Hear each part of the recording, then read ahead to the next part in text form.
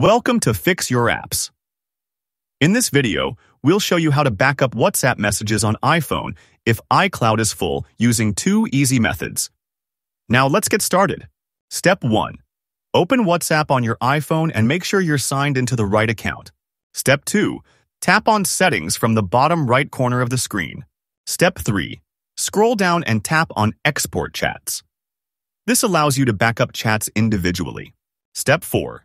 Select the specific conversation you want to export from your chat list. Step 5. Choose whether you want to include media like images and videos, or just the text. Step 6. Save the exported zip file to your Files app or send it directly to your email for safe storage. If you want to free up iCloud storage instead, try this second method. Step 1. Open the Settings app on your iPhone from the home screen. Step 2. Tap your name at the very top to access your Apple ID settings. Step 3. Tap on iCloud to see your storage details and connected apps. Step 4. Check how much space is being used and which apps are taking the most storage. Step 5.